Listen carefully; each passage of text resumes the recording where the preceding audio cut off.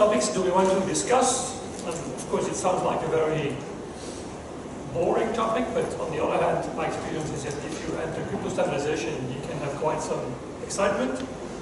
I think the first observation, and I will let panelists comment more on this, if you look at the big standards created in crypto in the last decade, it's Ilias and Chantzos, and they were designed in Europe, and the NIST made the decisions. And now there is a post-quantum competition. Again, there is many European entrants, but in the end, the decisions are taken by the US. US seems to take most of the calls, except for Etsy, where Europe has some decision power. But for many IT systems, it seems that we're not in charge of our own standards.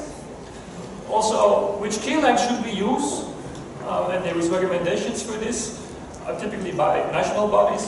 The ECRYPT Network of Excellence, about 12 years ago, started making recommendations for the European market to comply with data privacy directive, the directive, but also for the banks. This was widely used. It was then taken over by ENISA, and then ENISA was actually asked 2 years ago to unpublish those requirements because they actually are violating the limitations of what the Commission can do, and they're dealing with national security.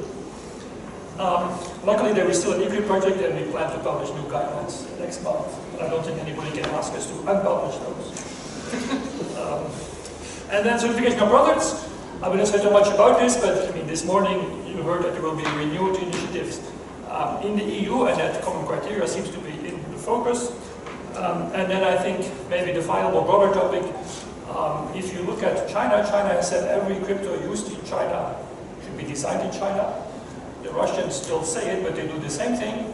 And so we designed the crypto for the Americans. So the question is, should we have our own crypto sovereignty, or should we work together more, but at least make sure we can also together make decisions?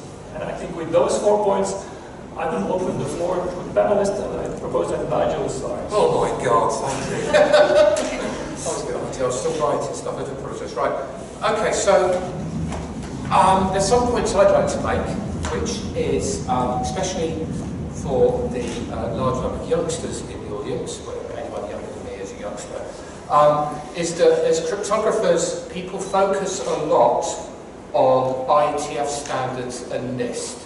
So you've all heard of AES, you've all heard of SHA-3, and you've all heard of TLS 1.3. But actually, in industry, what's the more important standards are the certification standards, which are all either NIST, the FIPS series, or the common criteria that we've heard about. So, which is basically, if you have a crypto product and you want to sell your crypto product, it has to be certified. It does what it says it does on the tin, yeah?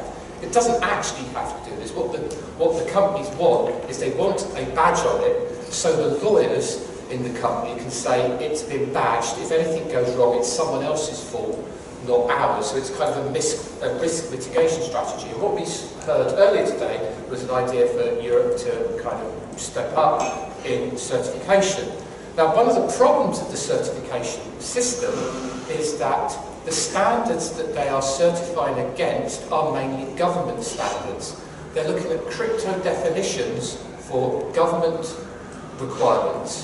Whereas what you see when you advise companies is that they would like products certified which have more advanced, and here I'm talking 1980s crypto, you know, zero knowledge proof, secret sharing, you know, nothing really high tech. This is advanced crypto, it's not a block cipher, it's not a public key algorithm. But there are virtually no standards, and there's certainly no certification of that. In fact, the only standards I know for zero knowledge proofs is uProof, which is just a Microsoft internal standard. There's nothing to find. So there's loads of standards that are needed by companies, and also certification of products, whatever that means, to keep the lawyers happy. So that's point one, is that we need to be broader on what we mean. My other point was the key size document, apparently, because apparently I edit it. This is, you know, the question is, do we need it? Do we need it to be updated every year? I've been editing it for now, God knows how many years, 8 years or so, probably longer. And it's very conservative, so very little changes. We don't introduce new algorithms into it. So in some sense, it's probably better to, if it was like a living document that was only updated when something changes, would be better than having it published at a specific time. But The issue is with this, a document like it, is if you're securing something like GDPR, things have to be suitably encrypted. So how do companies find out, or government or organisations find out what is suitably encrypted, if the only document that the European Commission publishes, remember the European Commission comes up with GDPR, the only document that tells people what is suitably encrypted is unpublished. So in some sense, this is kind of a bit weird. But finally, on crypto sovereignty, we need to distinguish between coming up with the algorithm and producing the box. So crypto sovereignty, what governments normally mean about this is that the boxes that they buy to go in fighter planes or to secure their own communications, which they call cryptos, which we call HSMs. They mean crypto sovereignty is they control the manufacture. The manufacture is in their geographic jurisdiction. And given the global supply chains, I doubt very few countries could enable that these days. Probably Europe might not be able to. And with that, I end. Okay. What's more to Vishik from Intel?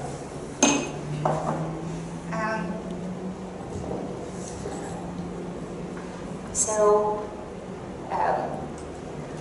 Bart sent us 4 questions, and I'm going to try to address 4 of them in a very brief way so that we could address them in depth if there is interest afterwards.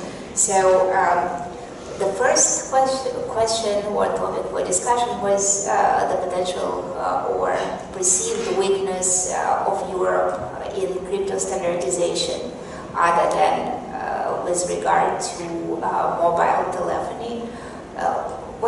Standardization does not only rely on standards bodies, it's also individual participants that bring standards to all kinds of standards bodies. 2 were mentioned by Nigel already. And there is significant participation in Europe.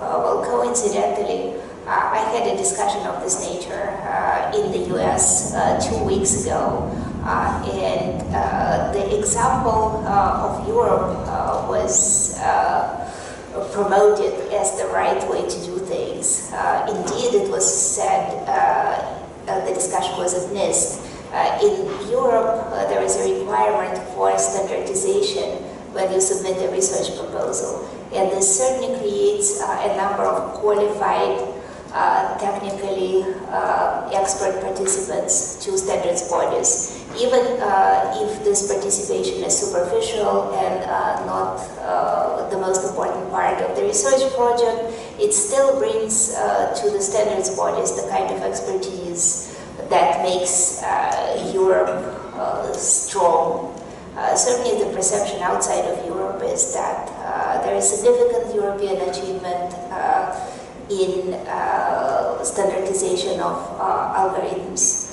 It is true that it is NIST that is organizing the competitions for what is perceived as the greatest need today. But you may observe that very frequently the winners of these competitions come from Europe, and this is not surprising. I think Europe is very well positioned.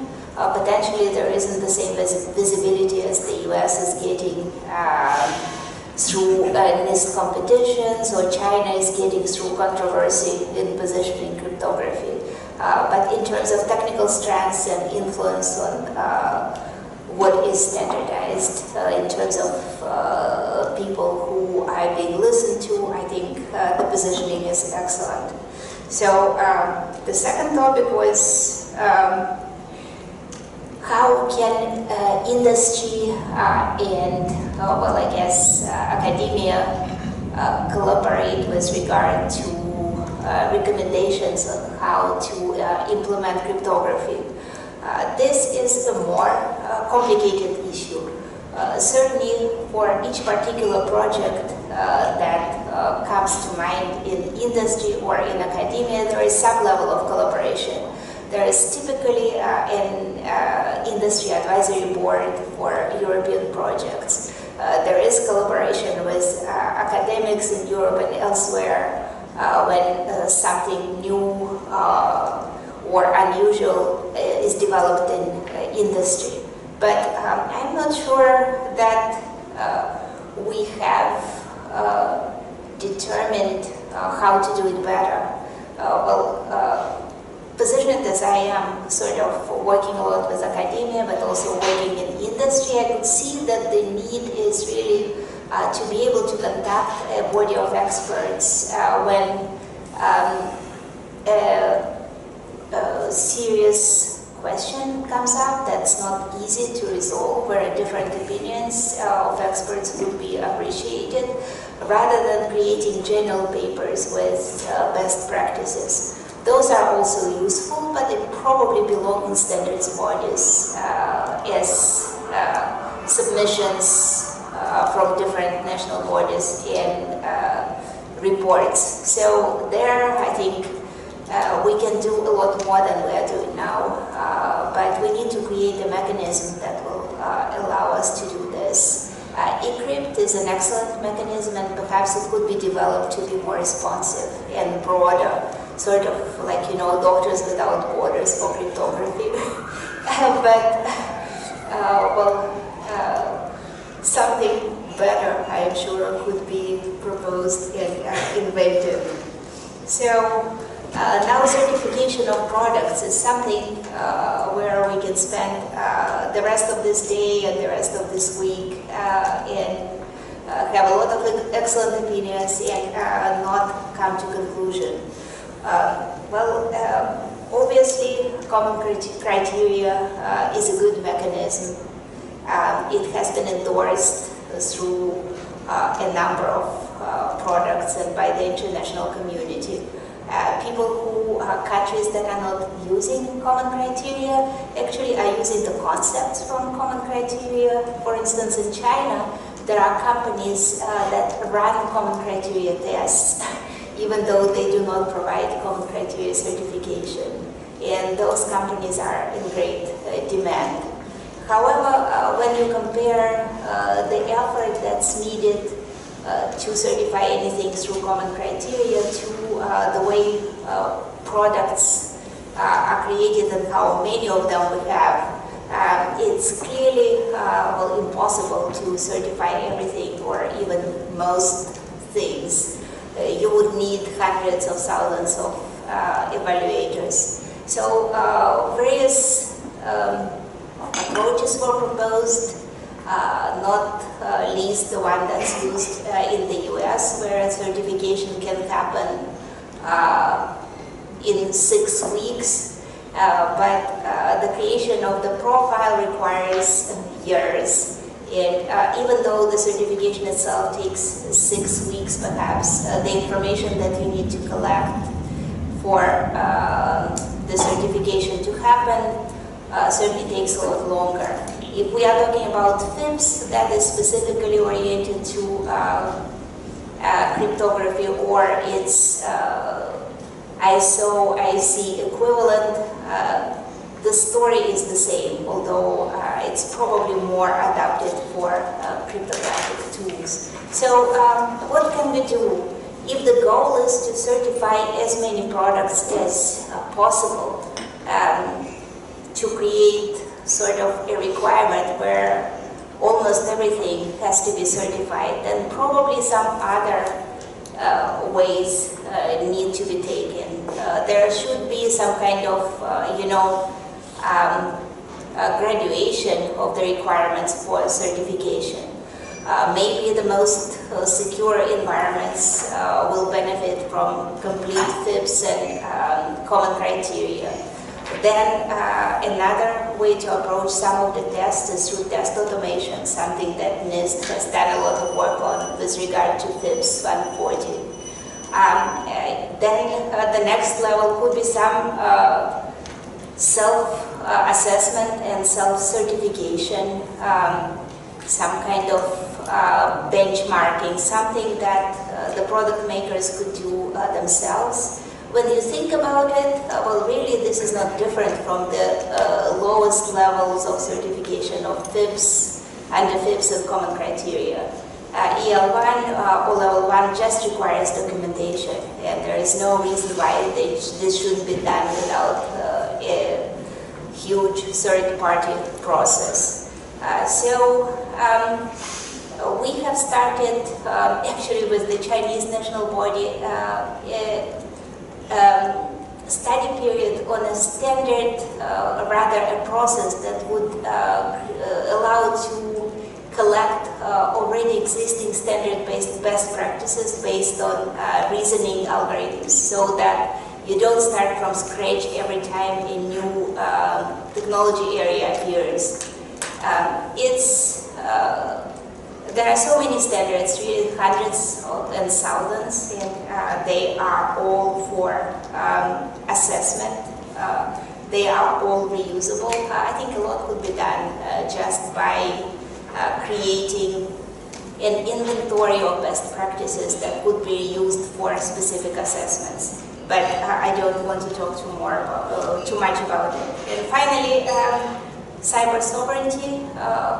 Well, obviously science is global, certification is global, the digital economy is global.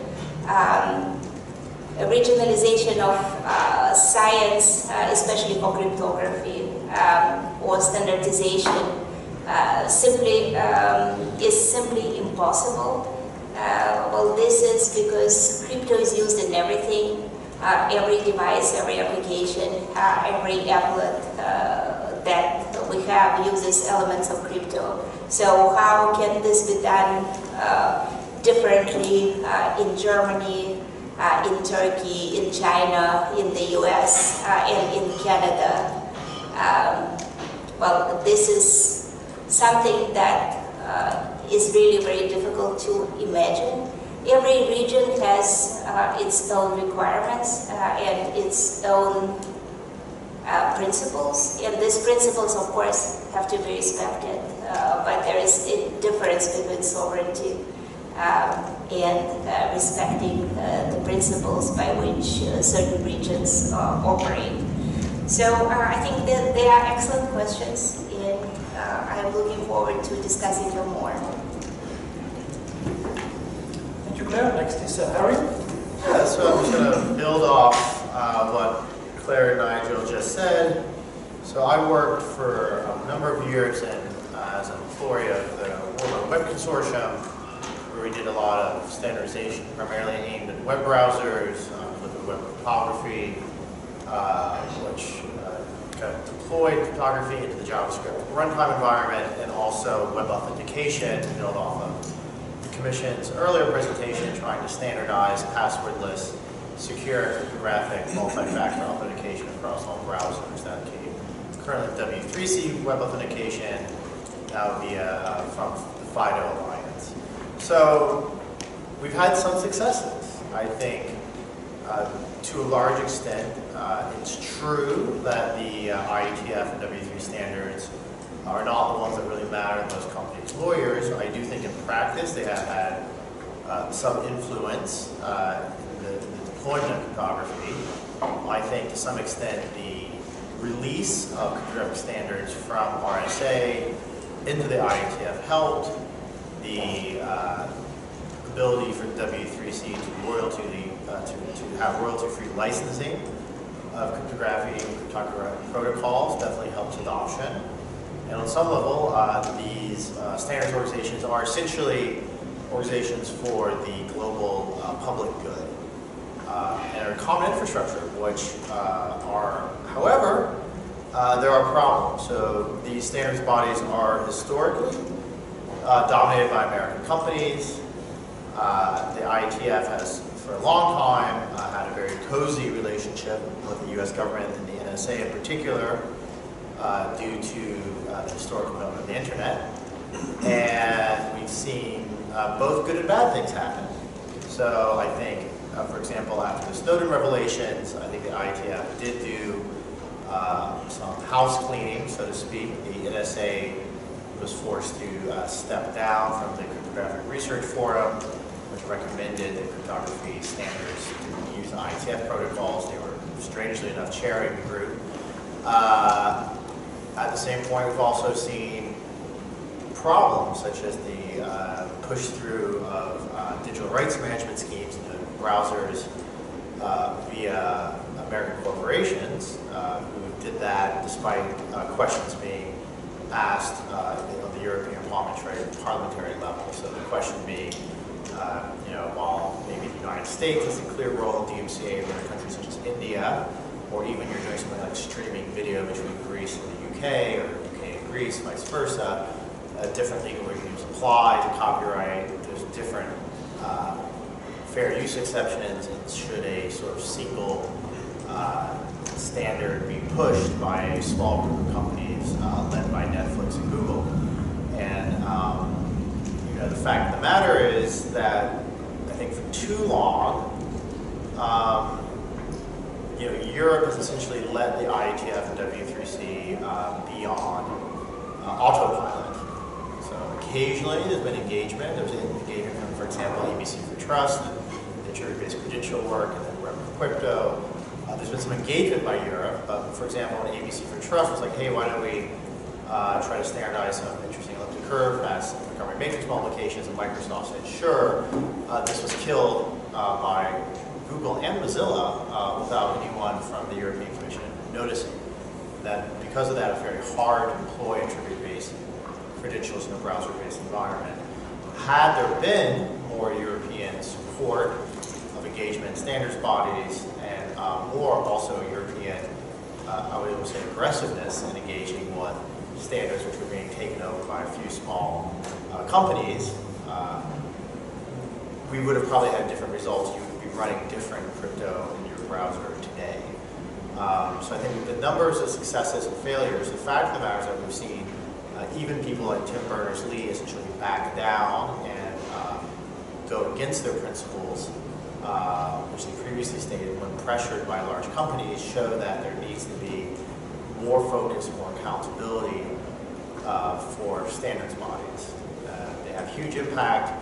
Having all decision-making done by one man, and even if it's a very nice English man, does not mean that that man knows anything about cryptography or should have the ability to push particular brands of crypto into web browsers.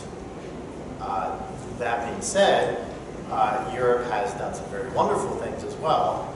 And one of the things that we did find very useful in standardization was ENISA and the ECRYPT reports. And typically in a global standards body, we would be, for example, standardizing crypto, and there would be comments from, Russia would want Ghost. There'd be a number of either paranoid or not so paranoid people that was unhappy with the NIST curves, unhappy with dependence on American recommendations. Within the CFRG, we found that Europe was, strangely enough, viewed with the most trust globally in terms of cryptography, so that when we said, here's these recommendations from the US government, from NIST, which is fairly straightforward, there would be some pushback, sometimes from some non-American, non-European working group members. But when we said, hey, these are recommendations on key sizes from ENISA, from ECRYPT, from neutral European cryptographers, this was accepted, and all of the ENISA recommendations on key sizes and algorithms and parameters, that report was then essentially blessed and worked into the CFRG process, and then the recommended parameters for web crypto. So I think that there's been a number of successes, and I guess my only take-home message as someone in a standards body is there needs to be more watchfulness and much more engagement from the European academic world, the European governments, and that requires, to be very honest, because standards work is generally not recognized or approved of in academic bodies. This requires more funding, more support for researchers to go to these expensive meetings and to spend the time on these mailing lists and GitHub discussions. Thank you, and I'll give the floor to Ilias. Thank you, Chairman. I am not an encryption specialist, nor am I a standards body expert. I'm one of those lawyers was referred to before, that apparently want standards to cover their backside. And I'll begin by saying that actually that's not true, or at least that's not true the way I have experienced it. Why is that? Sorry, I have to disagree. Why is that? Ladies and gentlemen, can I ask how many of you have actually seen deployments of common criteria in a civilian environment? That should tell you enough. The Belgian ID card. Well, that doesn't classify civilian environment. Well, civilian, okay, fair enough. It is civilian. How do you feel about Belgium? No, it's militant. It is civilian, but it's government, central government, high stakes, high risks environment. Why am I saying that? Because quite frankly, my expertise has been that common criteria you'll see in only one environment, usually military. My vast majority of common criteria experience has been by working with organizations like NATO or working with organizations in ministries of defense around the world. I'm responsible for government affairs for everything outside America, so in that sense, Trump is not my problem, everything else is. But it also means that when I look at the deployment of common criteria, we're talking about certification in higher risk environments. We talk about the need for trust.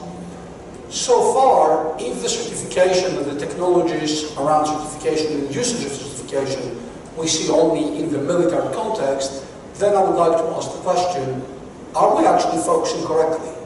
Is there a market need the way we perceive it for the certification that we have in mind? I mean, critical infrastructure, energy providers. If, let's say, a particular type of certification is so good and so effective, why don't they use it?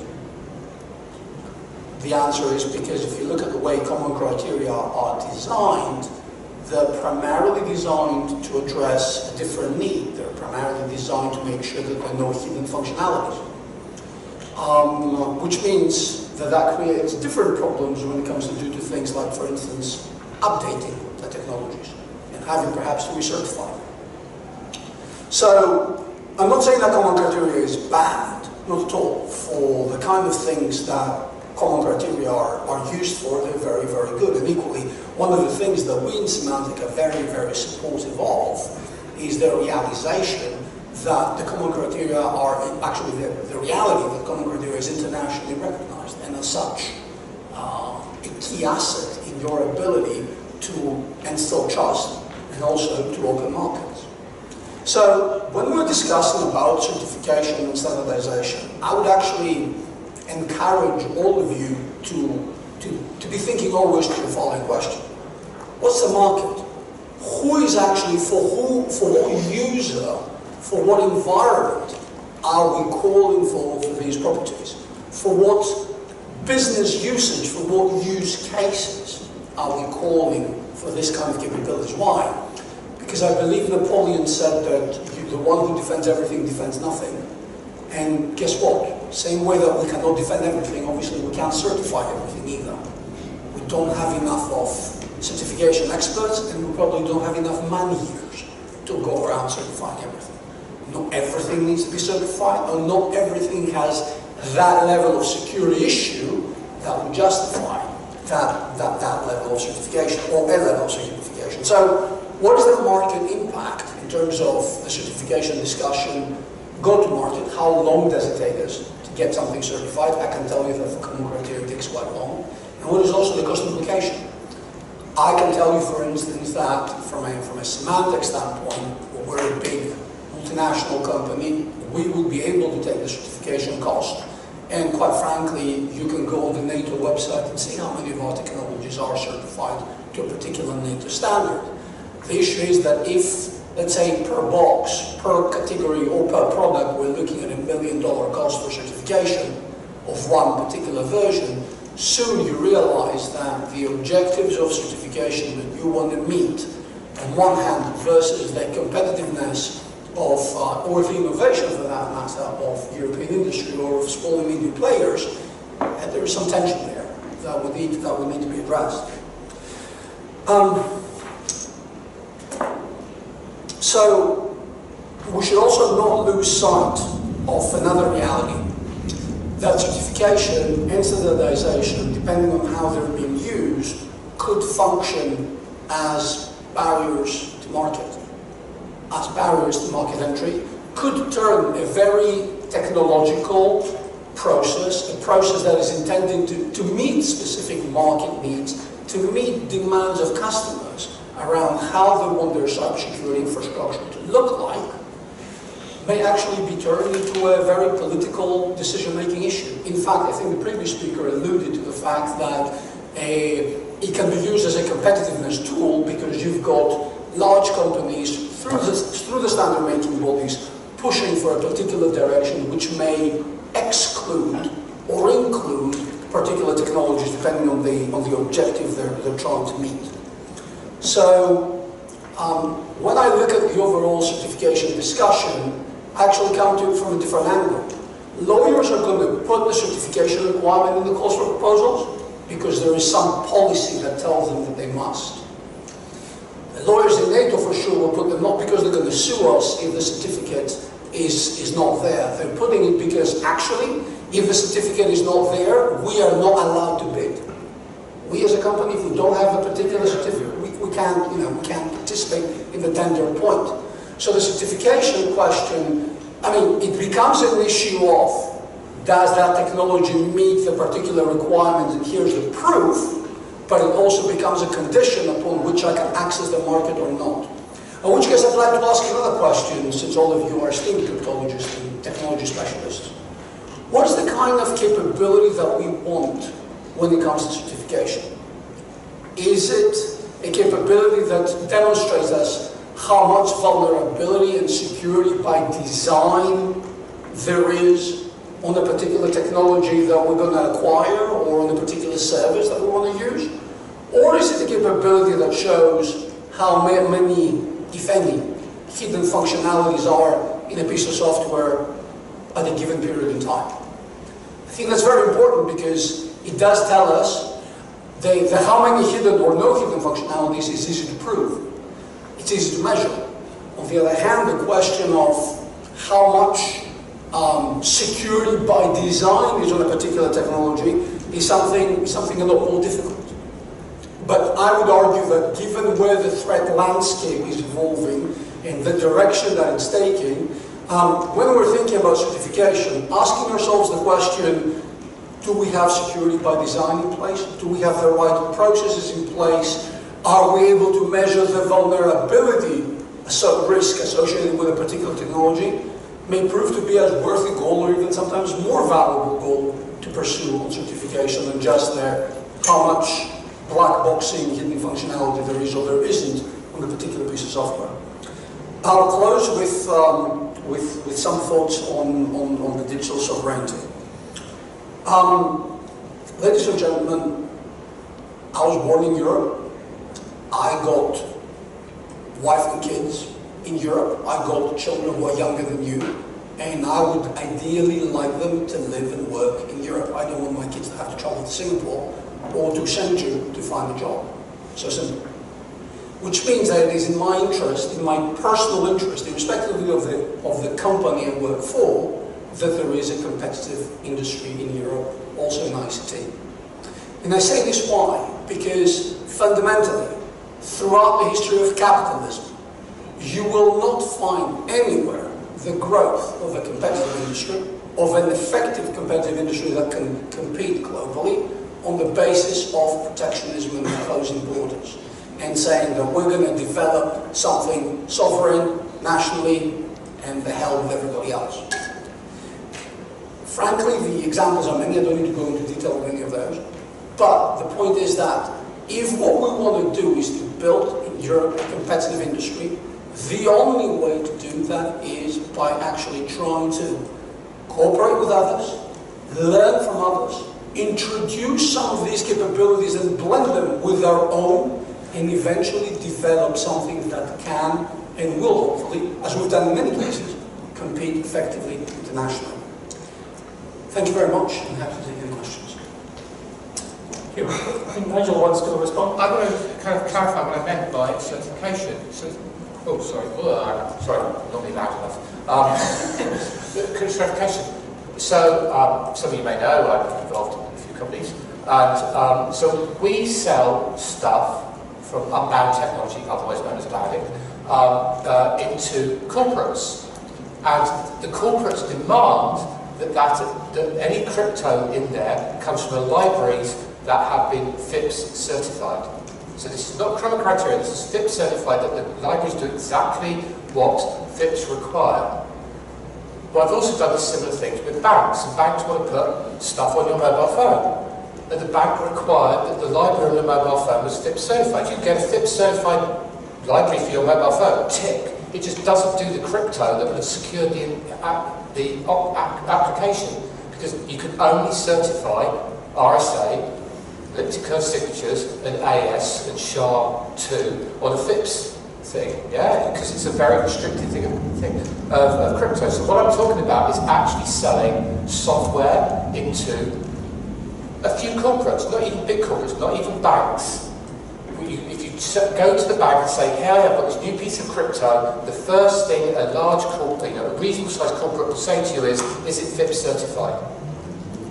And if you're using anything that's not bog standard crypto, you can't sell it. And that's what I mean by that. It actually creates a barrier to entry, because the lawyers of that company will not allow them to buy anything that's not FIPS certified, even if you cannot FIPS certify the product that you're trying to sell.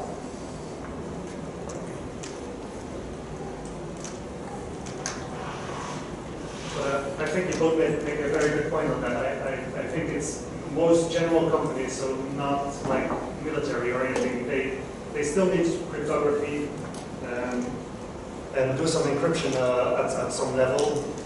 Is it for GDPR or anything else? I mean, you want to do some encryption. And what you see in many companies is that there is not enough knowledge to do it. So maybe, it's just a thought, but maybe the standardization is maybe too low level on like the very crypto protocols, crypto algorithms, which normal developers cannot use, just because you really need to understand how it works, and then the small, I don't know, small parts of it to not implement it wrong. And maybe if we could get some standardization on a higher level where usability is also important, maybe that could help for general companies. Because I agree that for now the standardization is only for big companies with a lot of money or military. These standardizations are useful. Sorry, ladies first. Well, I think there is a number of uses of encryption. Encryption libraries are not always required. Sometimes it is a separate function. Most of the time it is a separate function that is used for something. For instance, the integrity of a piece of code that's important, or to protect the identity, or to ensure that the attestation protocol works as expected. So when you look at the encryption from this point of view, then the potential barriers are even broader. Well, I can understand to some extent, because libraries are frequently reused for a number of applications, how you could support as a differentiating feature the certification just as a badge for the libraries. It is similar to how it works for smart cards. Libraries are relatively stable as a smart cards. They work in this certification environment. But if you look at how encryption is used in general, in everything, if you require certification for all these unique small features, then nothing is ever going to be sold or bought or prepared for commercialization. It simply isn't possible. I think this telephone has, thousands, right? Well, tens of thousands of these elements of encryption that are unique for every application. I think it's important to understand this. It's not encryption for GDPR, it's not encryption of the data to protect it. It's elements of cryptography and everything. So I think you start to see already some level of agreement, I sense, within the panel. The example that Nigel previously gave, actually, I feel that it demonstrates very eloquently the point I was making before. The same way that standards can be very good because the military knows exactly what it needs to look for when it's looking for a device that's EAL4+ certified to be deployed in a NATO secret environment. Exactly the same way, that specific standard or a requirement for a standard, in this particular case the FIPS libraries because the banks decided that they need to look like that, can be used as a barrier to entry to a small, medium, innovative new encryption algorithm that maybe does things better. Now, there's not a reason to do away with the standards, but that is a reason for us to think or to revisit the way we define the policy that dictates what kind of standard needs to be used, or at least the conditions that we put that would allow new entry in the market of a particular technology that may merit, because of its capability, standardization. The other thing, since I have the mic, that we also need to remember is the following. We talk here about encryption, or at least I have the sense that we're talking about encryption as if it is only good, only positive. And whereas encryption is very positive, encryption is a baseline technology, encryption is critical to our ability to protect our information and our privacy, and under no circumstance we would support backdoors of any kind. We also need to realize that encryption is weaponized against us. WannaCry, Petya, technologies which actually have been used as a tool to render data of our own consumers unusable and inoperable. Not to mention that we are now getting gradually to a point whereby 50% of all the targeted attacks, because you spoke about GDPR, are using encrypted malware to extract confidential information. Which means what? The connection, the encrypted connection, is between the victim and the hacker. The data is actually being siphoned out of our organization using encryption without us realizing it. So I say this because it's important to bear in mind, say with a knife, let's say, cuts the bread and kills someone, in the end, the usage of the technology and the standardization of the technology has to do also with who's using it.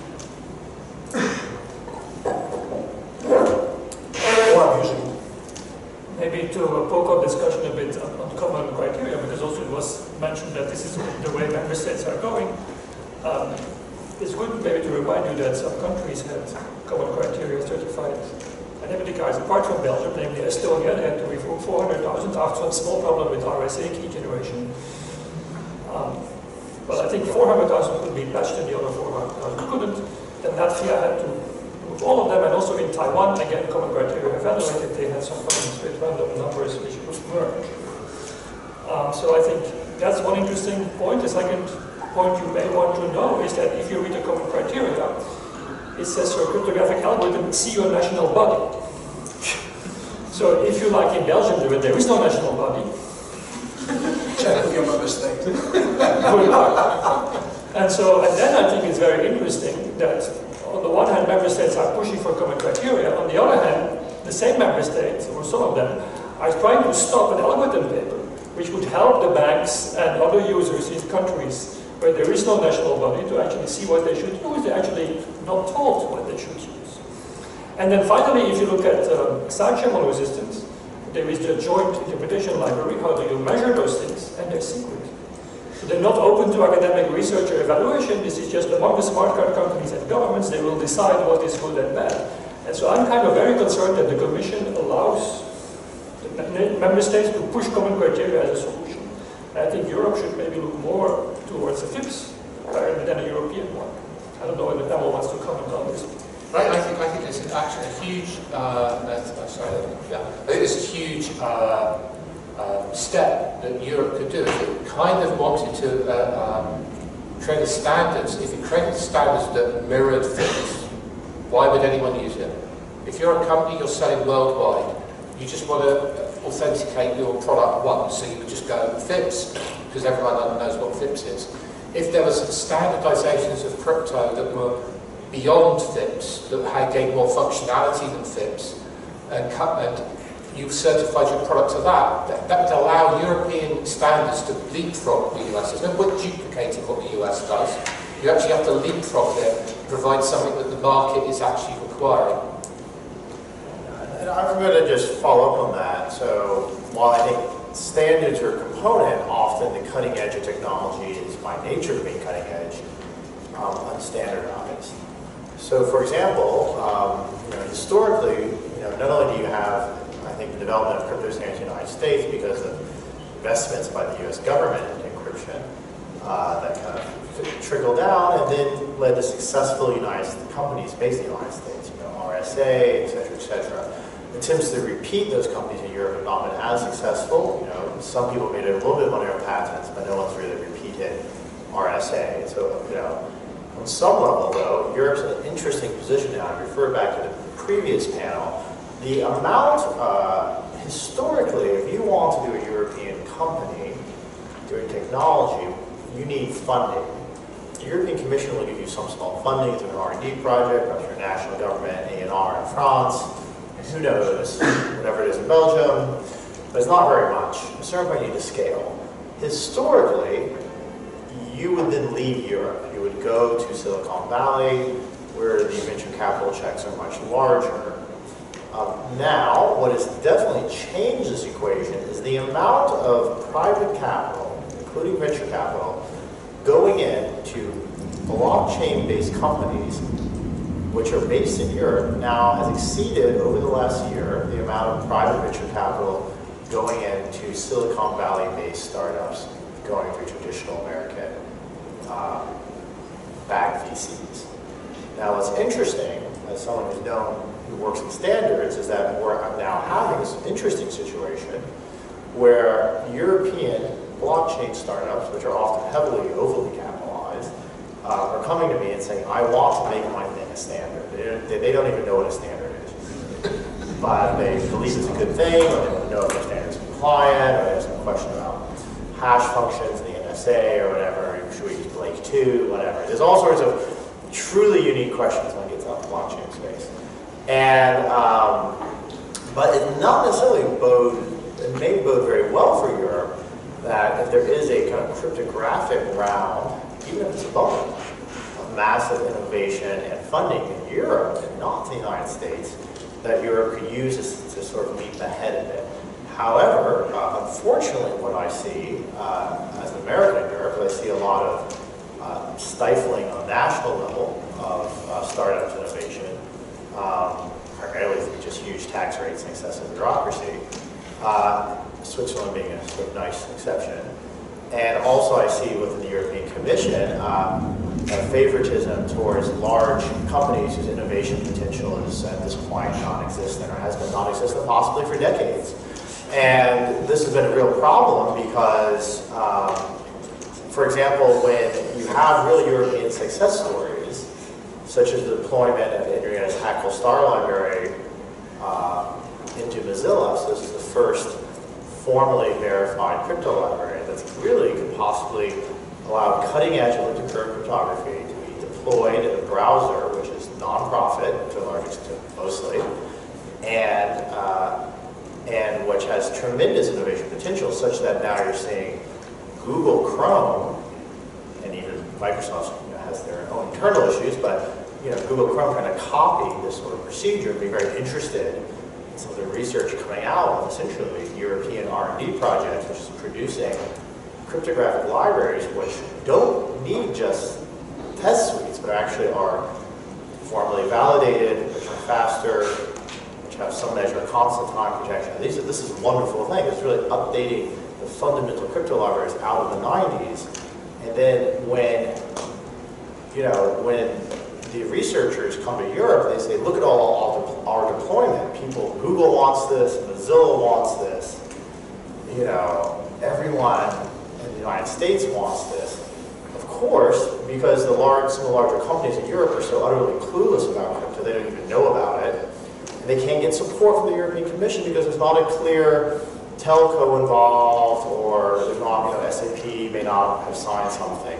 I think it's quite unfortunate because I think, you know, Europe should be looking, and even if Europe, for example, may not have a Google or Mozilla, which is wholly based in Europe, if European cryptographers' work is being used as large-scale products, both for-profit and non-profit overseas, this gives Europe a long-term competitive advantage that should be recognized and supported. I'd like to add, I think I see there's two positivities. The one positivity is that in Europe is that for startups, there's the SME instrument by the European Commission, which acts like a series of round A funding, very small amount of round A funding up to 2 million, where you don't have to give any equity back. So if you're a startup, this is like amazing. So that's really positive because the Americans don't have that. They actually have to go to real VCs and give up real equity to get their money. So we've got an advantage there. The disadvantage, I'd like to echo Harry, is that I think the Commission focuses far too much on big, stale dinosaur companies like SAP, etc. You mentioned it, so I'll just mention it again. But they're a bit.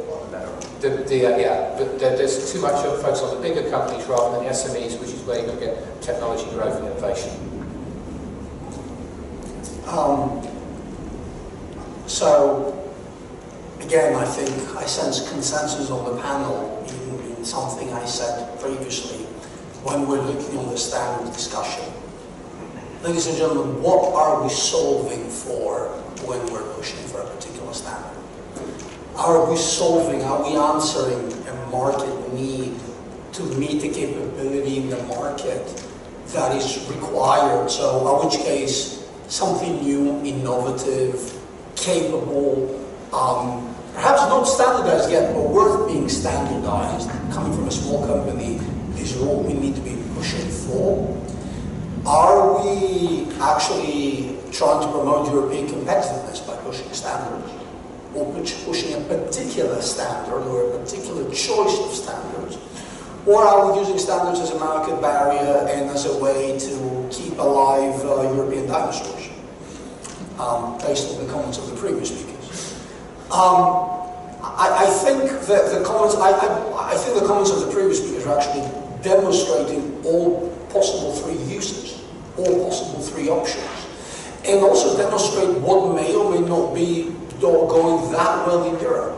So, from my and how frankly large corporates use lobbying and use standards in order to stifle innovation or create market barriers, prevent entry into the market of their competitors.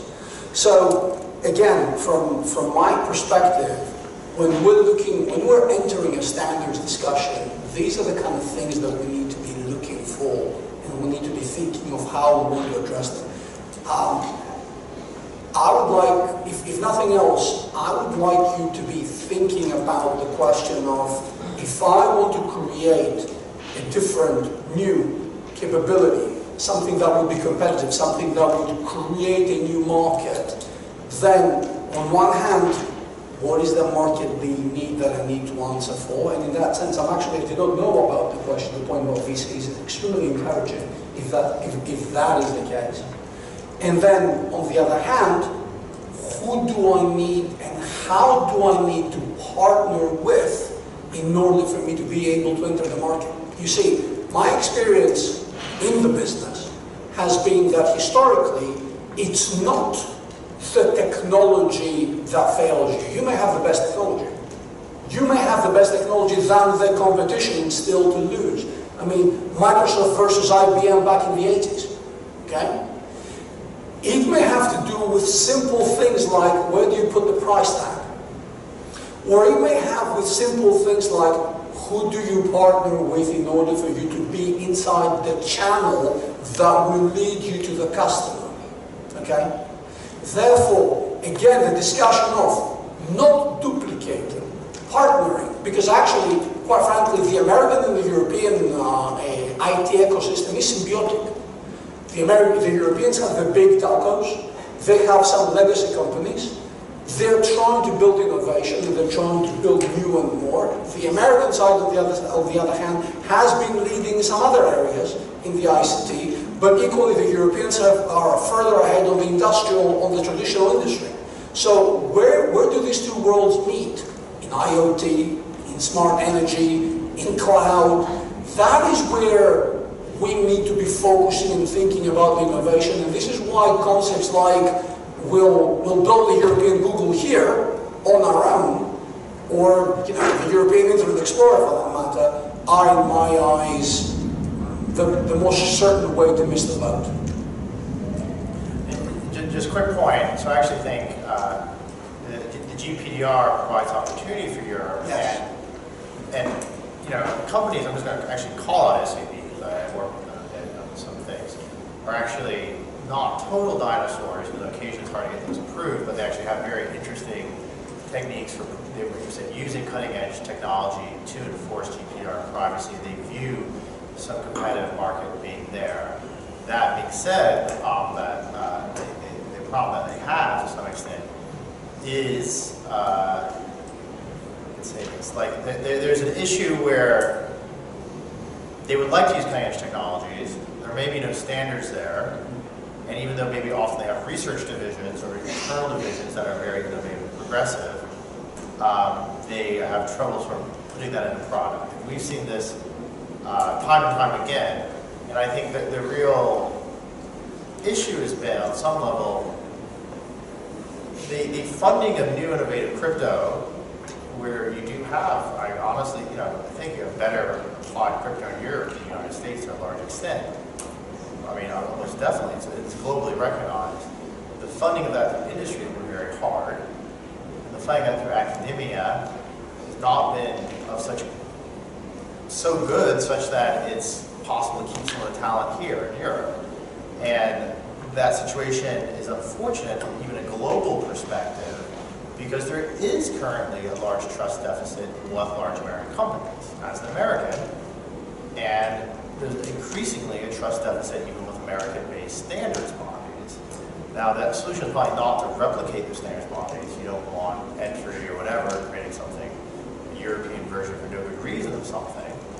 That being said, there is definitely innovation gaps where Europe can make a big difference, where Europe has trust and Europe has very educated young people working in cryptography and also blockchain, some innovative legal systems. I think about innovation in terms of legal in Switzerland and other things, but I don't feel like this is being satisfactorily taken advantage of. And there's probably going to be a window of opportunity, and this window is not going to be open forever. Eventually, some other countries, I'm thinking, looking at blockchain technologies, primarily Singapore, are going to eventually take advantage, trying to move a lot of funding and talent away from Europe. Maybe not the United States, but somewhere in Asia. I think is not entirely possible.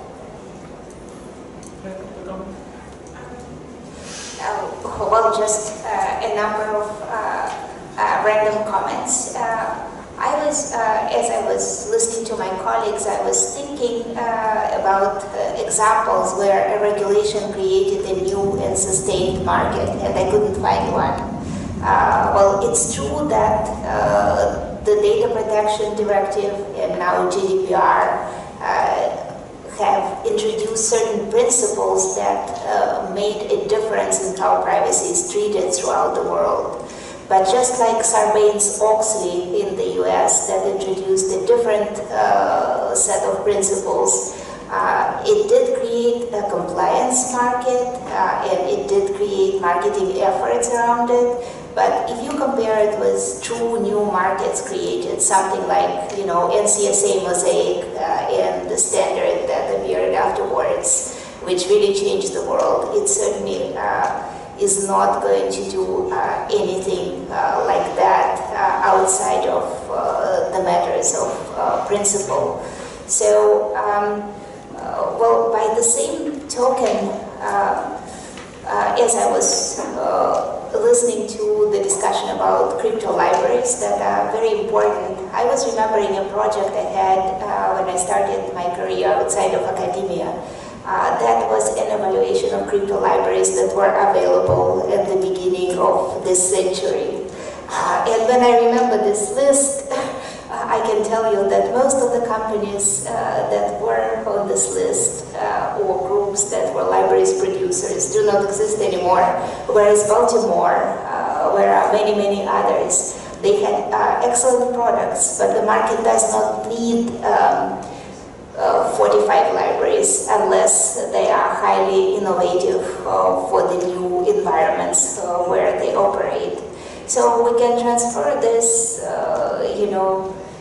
lesson to how technology startups are funded in the US and in Europe. Well, we could also compare with Israel, but that's probably a different story. So both countries actually make an effort to, both regions, I should say, make an effort to support small and medium companies rather than large companies when it comes to innovation. But what I observe in Europe, and I sort of live both in Europe and in the US, so I'm familiar with both environments. What I observe in Europe is that something that has created, based on an interesting idea, a niche pre-product would be called a startup 20 years later, well, 10 years later for sure. So in the US, these efforts that started out as innovation, but then ended up being an interesting product for a very small number of potential takers, become contract-based companies that sell their products to a couple of organizations. I think it's not a matter of the lack of innovation or even the difference in the funding models, although of course there is a lot more venture capital available in the US from what I can see. I think it's a requirement for dynamism where in the US you have sort of a non-forgiving environment where if it doesn't work out then it takes a different route, whereas in Europe there is a lot more compassion for small companies and good ideas that haven't worked out. And I don't know which model is better, but in terms of the pace of innovation, the US model obviously has a faster pace. I'd like to say something on GDPR because I've spent a good 5 years of my life in the negotiations of GDPR.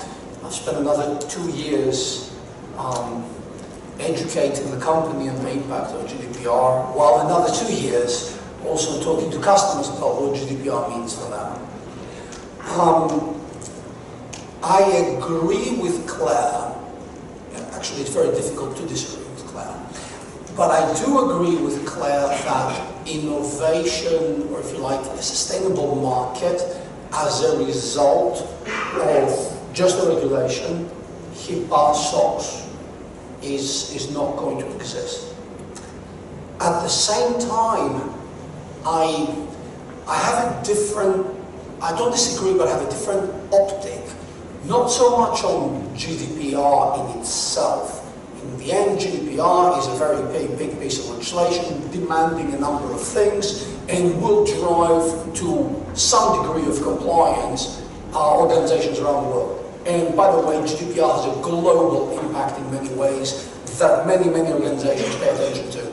As a side note, I'll say that the amount of questions I got from Asia or the Middle East on GDPR, or even from American customers, you will not believe. So, is GDPR something relevant? Is GDPR something that the world has stopped and paid attention to? Yes. But it is exactly for that reason that I believe that GDPR will actually be something different. What do I mean by that? GDPR, the impact of GDPR will be to raise the overall level, awareness, compliance, and expectation of privacy. I see that very much in the Asian region that I'm responsible for. Because if you look at, for instance, Japan, Korea, Singapore, Thailand, Indonesia, Australia, India, I mentioned to you the countries that come top of mind, they're all looking either to equivalence or to some version of GDPR or some version of 9546 for their own country. What does that tell us? That tells to me at least that GDPR, whereas in itself will not necessarily create a sustainable market, it creates the framework conditions to drive privacy and privacy innovation through technology, potentially at a global scale. It will not necessarily be just for compliance. There will be a big compliance component. It will not be, however, just for compliance, but it will also be around answering the customer expectation, the customer demand that you as a corporation, you as a company, that you're going to be rated by your customer whether you're privacy friendly or not. In that sense, and that's a favorite topic, you know, from the industry, whenever I'm on a panel at the European Parliament and I'm asked the question, is this regulation going to stifle innovation? Well, I look at GDPR, looking at it and thinking, well, you know what, I don't know. I don't know why, because it's actually fascinating. I've done this discussion in one of the parliamentary hearings. If you look at the way the technological trajectory looks like, if you look theory of innovation, we're going down the tunnel. And that the tunnel is the technological trajectory. And we have to decide which lane we're going to take. The GDPR forces us into a tunnel in a particular lane. Now, that lane, that direction deep inside the rabbit hole, may actually lead us to somewhere that there's a lot more economic growth. There's a lot more positive development. There's a lot more innovation. The fact is we don't know it. And I don't think anyone in the Commission, at least at the time that the proposal was designed, did the innovation maths, did the macroeconomic analysis. What they did, it was, are we saving money from bureaucracy and sort of like single market and all that? That's probably true. I don't know if it's the billions that was promised, but it's probably true.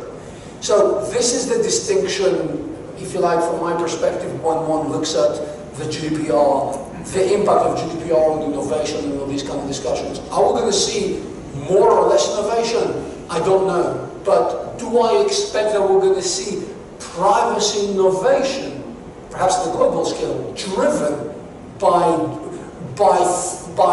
let's say, ideals like the ones that GDPR aspires to? Absolutely.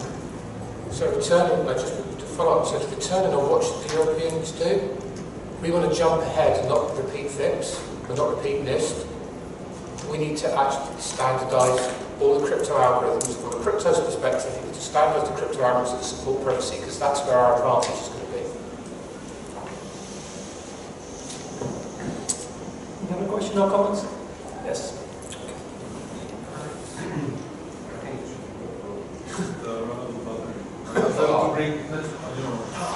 You wanted to shout, I'm afraid. So hello, my name is Ilias and I work for the European Commission. So I've heard enough complaints, which meets the threshold to intervene usually in these meetings. But just to respond to a couple of things randomly and on my own personal opinion. So I'm not expressing necessarily the views of the Commission. In random order, as Claire said. So first of all, let's talk about regulation and innovation.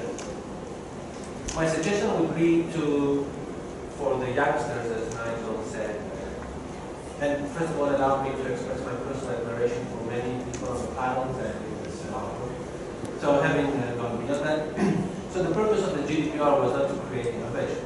The purpose of the GDPR was to ensure that our fundamental right to data protection is preserved. And usually, governments and the Commission regulate when there are failures to fix all things going wrong.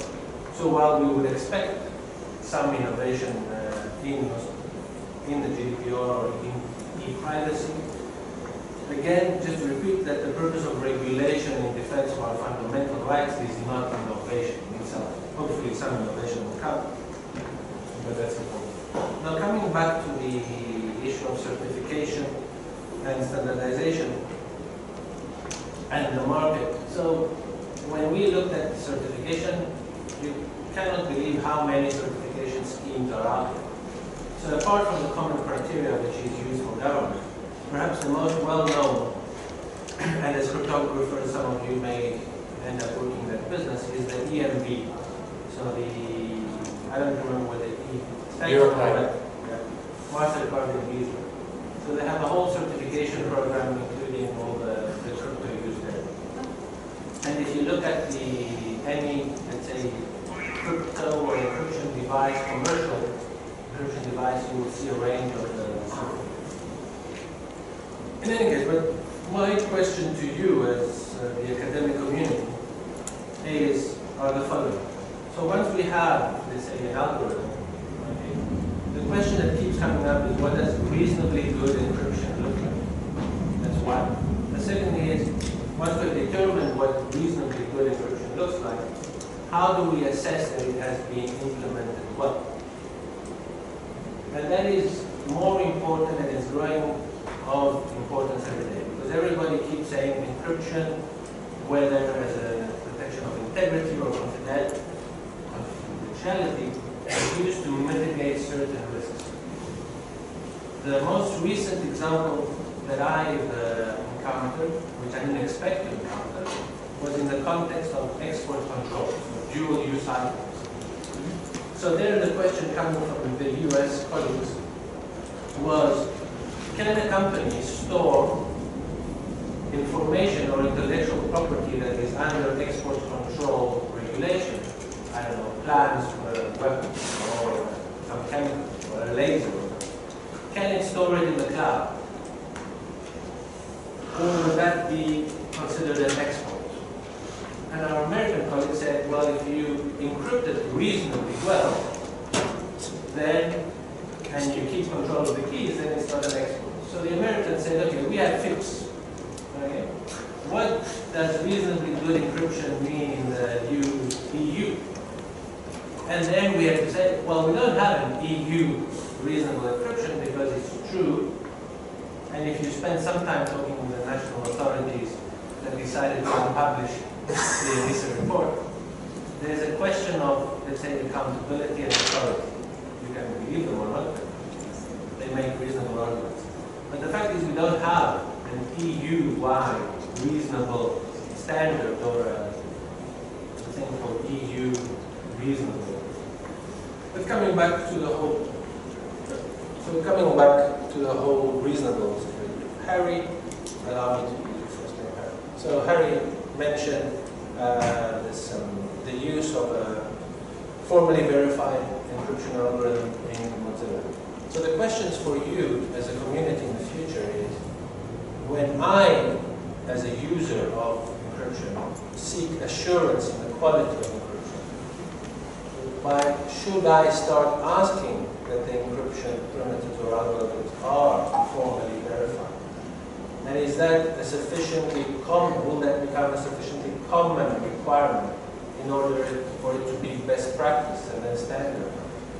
So these are the kind of questions that we, let's say as users, dumb users of your work, are looking to you for the answer.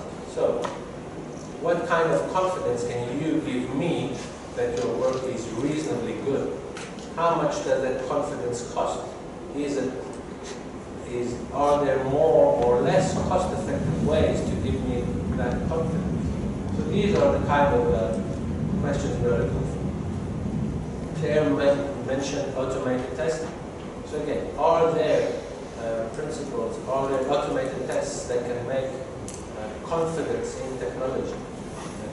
And to go beyond encryption and talk about other security things, such as antivirus, for example. Again, lots of people are installing, telling people to use antivirus firewalls for all these years. What kind of confidence? Because now people, for better or for worse, people in companies are starting to be accountable for the security choices they make. how can we help those accountable to prove that they did their due diligence? That they didn't just pick any random cheapest product of the market. That they had some confidence that what they put there would protect your data, my data, or the intellectual property. So when talking about certification, for us it's ultimately how can users have confidence in the products they are buying, in the services they are using. And it's not just government. Military, that's 30 years ago. It's every single company today, from banks to hospitals to everything. I can address the formal verification component of that question, and I think Nadeem and other people from Inria will bring this up again tomorrow, which is that when we began doing standards for the web browser space, the formal verification technique was primarily supported by European Commission R&D grants, and we used some of those tools to try to verify our APIs, and those are very useful. We actually found that to be a productive use of our time, and then formal verification that being applied to old standards, such as TLS 1.2, has found tremendous numbers of attacks. Inria has published many, many papers on these attacks, and that if you go to a place like MIT today, where I used to work, MIT is using formal verification COC, which is a product of a giant pile of French PhD theses. Whether you trust that or not is a question, but regardless, it's interesting that I think Europe is doing actually exceedingly well developing research in this field, and now the researchers are deploying it with success in large code bases such as Mozilla. So I do think that formal verification is a very good example of how to create trusted code. And otherwise, you get the situation which we have with elliptic curves, where people, Daniel Bergson will be here tomorrow to tell you his opinion, where people did not trust the NIST elliptic curves, or just noticed they were badly designed and too slow, and they wanted new elliptic curves that had no patents, and this was suggested by various professors, Daniel Bernstein in particular, but also Tanya Long and many other people, and that eventually all of these wonderful new, faster crypto libraries with smaller key sizes were deployed and have had tremendous impact on spreading the use of encryption on the web. That being said, formal verification takes a long time. There's been, even recently, as of last year's, errors found in the implementation of these curves in OpenSSL like last year. Right? So, and the problem is because formal verification is very time consuming, and it's not just formally verifying the model. Ideally, you want to synthesize the code from the model that you verify. Otherwise, your model may not match the real running code. And this is an area where we're seeing tons of interest from companies, because no company wants to see their fundamental crypto libraries broken. We're seeing lots of interest from standards bodies, and we're seeing a true large amount of expertise, mostly coming from Europe, such that the Americans are using European tool sets. But there needs to be more support, because it's a slow, painful process, and only recently has it been rewarded within traditional academic circles in terms of publications.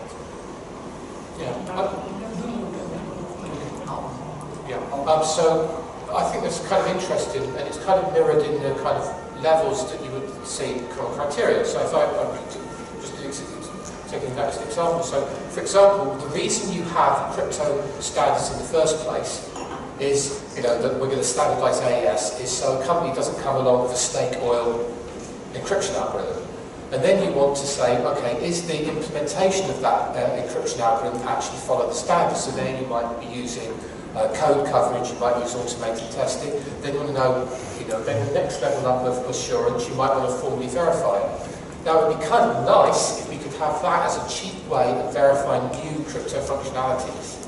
So, if you are a company and you want to use this new crypto functionality, you go, has it been standardized? Is it snake oil? Yes or no? Has the code been tested with code coverage? Yes or no? If all the way up to formally verified. I think we're going to it's going to take a long time to get to formally verified of all crypto code out there. I think in maybe 10, 15, 20 years' time, I think that's going to be the norm.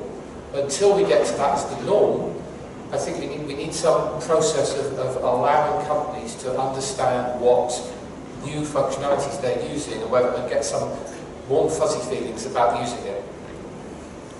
think Ilias wants to say something about antivirus. Well, that word was mentioned, so, you know, as somebody who started the antivirus business and then 20 years later said that the antivirus is dead, I think I may have a view. It's something that was mentioned. So, what kind of confidence do I get that the AV I'm using is protecting the data? Guess what? If you don't have confidence in that AV, don't use it. There are 15 different, 16, 20 different providers of antivirus. Some of them are for free, some of them ask money, some of them are certified. If you believe that the security software, if you believe in the security software you're using, for some reason there's no guarantee the safety of your information, you shouldn't be using it. By the way, I can point to many, many people that made between a choice of I'll invest on security and I'll get this baseline for free, chose for the free, and we can imagine, at least for some of them, what happened to them in terms of the security of their data. And I'm saying this why? Because experience has shown that often people will make a decision that is the cheap decision versus the right decision. So in that sense, I welcome things like GDPR because it also comes with a stick in showing what can go wrong if somebody makes the wrong decision and doesn't take their fiduciary duties properly on how they need to be protecting their information. Again, when we're discussing about a certification system in that area, and by the way, sure, if we are trying to solve for the right technical problem, because the way you frame your question, Mr. Technics, I tend to think that the technical problem is not the assurance of the security product, but actually the reversal of liability, meaning I've put that security tool, for some reason I got breached, I want to blame someone else. The fact that the tool that I deployed was not fit for purpose in that particular environment, the fact that I didn't update it, shockingly it happens often that customers don't update the security tools, and many, many other examples. I just want to blame somebody else for something that went wrong. So if what we're trying to solve for is how can we have more assurance for the security software that we're having with the security in general, more than happy to discuss that, but I would insist then that the starting position of the discussion needs to be not certification, but things like baseline security, or things like security by design, which I'm not always sure that are the topics that we are starting to discuss when we go immediately into the certification discussion. And one final remark, since we're talking about trust, I'd like also to raise another, let's say, red flag that I have seen in many conversations. At least I, as a commercial provider, or as a representative of a commercial provider, or as a market operator, I have a vested interest in wanting my customers to trust me. And by the way, if I fail on that vested interest, I'll carry the financial impact, meaning people not buying any more my product, and naming and shaming me and all the other problems. But at the same time, I would ask the question, how many governments' certification scheme approved by their national intelligence agencies would you trust? Because I would argue that those security agencies may have a different objective than the objectives that we as commercial operators try to pursue.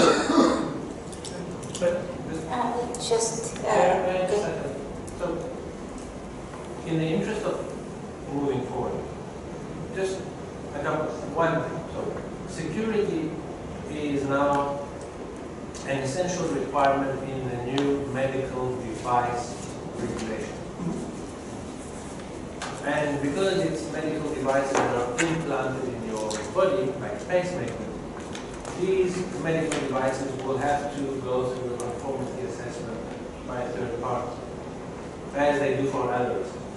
So I think the need of confidence and assurance in security properties of devices is now way, way, way beyond the military sphere. It's entering our body. So I think Well, there is a room, well, there is a place, of course, for the national intelligence discussion, and I think there's a panel for that tomorrow. I think there's so much that we need to do over the next years on the non-national security part. Cars, medical devices, machinery, toys, we've seen them. And I think we need to leave the spies to spy and see how we can solve everybody else's problems first. And the spies, they know how to solve their problems amongst themselves. That's a good point. I don't think anyone here was talking about the military and the spies, other than when we mentioned the origins of common criteria and its potential bend in this direction. But what is also true is that the need for confidence and assurance is not homogeneous. There are so many things where these needs are representing themselves in different ways. When you are talking about a nuclear power station that is connected, what is important to you is its safety and its resilience and its reliability, and you definitely want the security there certified. But privacy is not important in this context, even though it will be much more important in a connected medical device. Well, what you need to think about is the cost of failure and what represents confidence. There are quite a few proxies for privacy and security today, especially security, because the environment and the tools that we are using have become different. Of course, everyone is talking about IoTs. IoT, many IoT systems are also cyber-physical systems. In addition to the typical computing connected device, they also have a different type of physical subsystem, like a car, like a connected coffee maker, like a medical device. So in all these situations, the confidence is acquired not necessarily through security directly. It might be acquired by such features of safety that also enable security, or it could be acquired through the confidentiality provided through privacy, because it's the most important feature in this continuum of privacy, security, reliability, safety, and resilience. I don't think there is any certification that looks at systems in this way, and the modern systems are all more complex than just security or just privacy. So I think in order to provide a viable certification for modern systems, first a lot of research needs to be done. Like the research that NIST and industry and academia were doing on test automation, they discovered that it's possible to automate many, if not most, of FIPS 140-2 tests for algorithm implementation, but it's really impossible to automate this FIPS 140-2 tests for hardware. So there are many areas where we simply don't know how to optimize our environment to create this level of assurance that we all need. It certainly will not be through creating additional 2 million jobs for evaluators of software and hardware, right? It will be done differently, but we don't yet know how, and I think that should be the next step. Very quickly, I don't think anyone on the panel disagrees with the points you're making about, let's say, automated cars, medical devices, etc., etc. My commentary and my reaction was focused specifically on the comments about the security of the security technology, or the identifiable and verifiable feature of the security technology.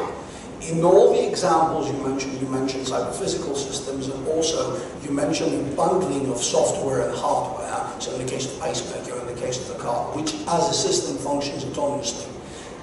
In that sense, it's all about what actually Claire just mentioned. So it's about looking at what kind of baseline security do we need for that particular technology, the capabilities that it will have behind them, the ability to certify or at least trust and test the reliability of some of them, and what additional steps need to be taken for the use case for things like privacy or for things like integrity. So I think we're very open to that particular bit, but we approach it from a different angle when it comes to, let's say, the specifics of how this assurance needs to come to play. Okay, one final question, please. Just to point out some stuff, you rightfully say that standardization and certification is going to be a very long process, specifically with new technology. I have not heard a lot about open source, about community-based kind of review, pen test, red team, whatever you call it. I believe very much into this because I think before the knowledge goes into a process that is verifiable, certifiable, there's minimum knowledge, common standard, how you call it, that should be a first ground of building something. I fully agree that the Commission has failed to do standardization. There was a huge capacity for them to do something.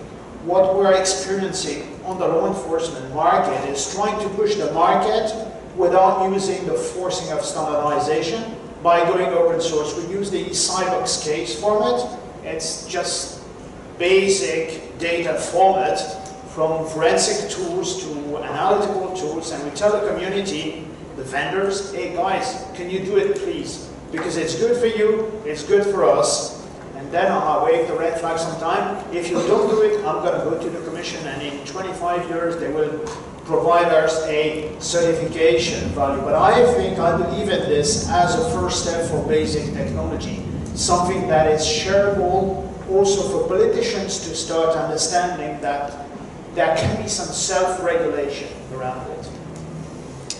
I think we have to close here. We're running out of time, but you can of course still discuss with the panelists. I hope to just summarizing a few things. Maybe one brief story when I got some input from some of you when I testified to the legal committee on Snowden revelations. And one of the suggestions I made to the Parliament was they should invest in the evaluation of the security of open source security infrastructure. I just made a beginner's mistake, I didn't mention an amount. So the Parliament invested 1.5 million euro, which was about a factor of 1,000 off, I think. So next time I will be there, I will mention the amounts they have to invest. But I think that's something where Europe should be going. I think if I hear medical devices, automotive and so on, I think in addition to GDPR, even more reasons to have an algorithm paper published by ENISA. I don't think that it should be unpublished. And finally, I was very optimistic after hearing Ilias, because it seemed that Europe can drive privacy internationally. So why should we not try also to drive security internationally and do more about this and actually say if you bring something on the market in Europe, you get a fine of 4% of global turnover if your product is not secure enough. And maybe that will change things, but maybe that's too far off. But I think we should close here and thank all the panelists for a very interesting panel. Thank you very much.